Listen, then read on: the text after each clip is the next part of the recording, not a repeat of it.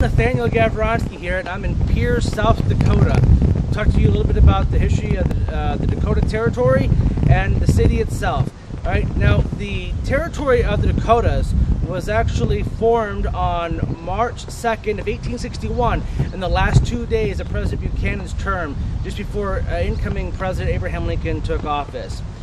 As soon as Abraham Lincoln took office, he selected his hometown Dr. William Jayne to become the first territorial governor of the Dakota Territory.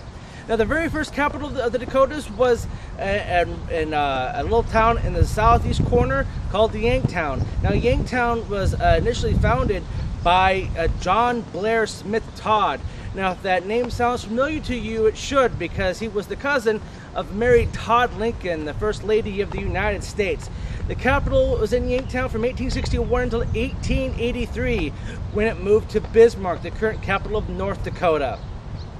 On November 2nd, 1889, the Dakota Territory split into North and South, and they both became the 39th and 40th state. However, because there was some animosity between about which state got what, they decided to switch the paperwork so no one actually knows which one is which.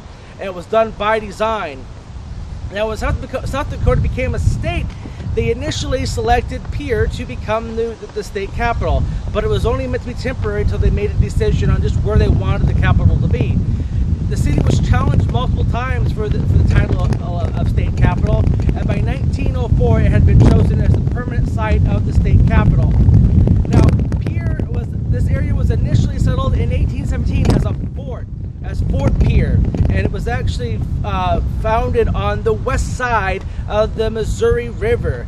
An interesting thing about that is when they were settling this area, they found a lead plate that was left there on March 30th of 1743 by two French agents, Francois and Louis Joseph Gaultier de la Vérendrye. They left this lead plate claiming this area for France, and it became part of Louisiana, which changed ownership between France and Spain numerous times until the Jefferson administration purchased Louisiana in 1803.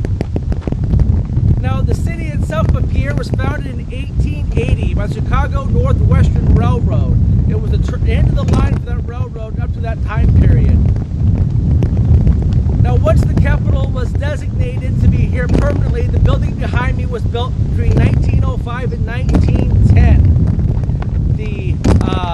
The building cost just under $1 million and is 161 feet tall with a 96-foot rotunda from floor to vaulted ceiling. The architects were Bell and Delt Willer out of Minneapolis, Minnesota, who actually built several capitals further out west for other states.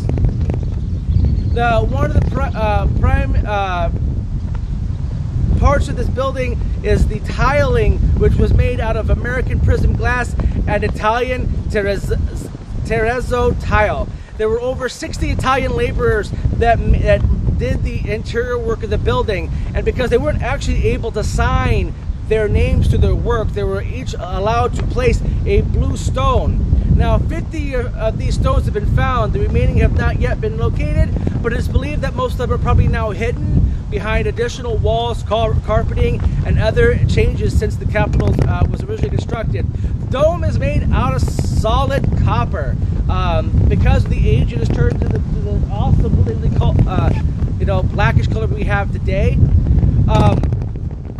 One of the more interesting historical factors about this as a state in history is that there was a Speaker of the House by the name of George Penney, and he voted the wrong way too many times for the other legislators at the House, and he had to request armed guards to be sent to the Speaker's chamber for protection because the other legislators had threatened to throw him out of a window.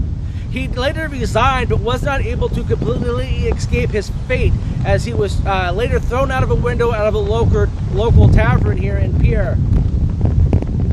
The city of Pierre and the Fort Pierre were named after a famous fur trapper named Pierre Chanté. He was from St. Louis, from a very prominent French fur trapping family, and that's where the name Pierre comes from. The built-in area consists of all of Stanley and all of Hugh counties. So the Fort Pierre is in Stanley County on the west of the Missouri, and the city of Pierre is on the east side of the Missouri, and the county seat of Hugh County. It is the second least populated state capital in the country, and is also the only capital not to be serviced by a major U.S. highway. The Capitol building is laid along a kind of inside of a valley, and there are some great views of the Capitol building from other high points in the city. Normally, the Capitols are a way of viewing the rest of the city. With the outlying hills and vantage points, the Capitol really lays into its surroundings. It's a very, very picturesque scene if you ever get a chance to come visit out here. It's about 3 hours away from Rapid City and Mount Rushmore and Crazy Horse, and it's a couple of hours west of Sioux City, along just north of I-90.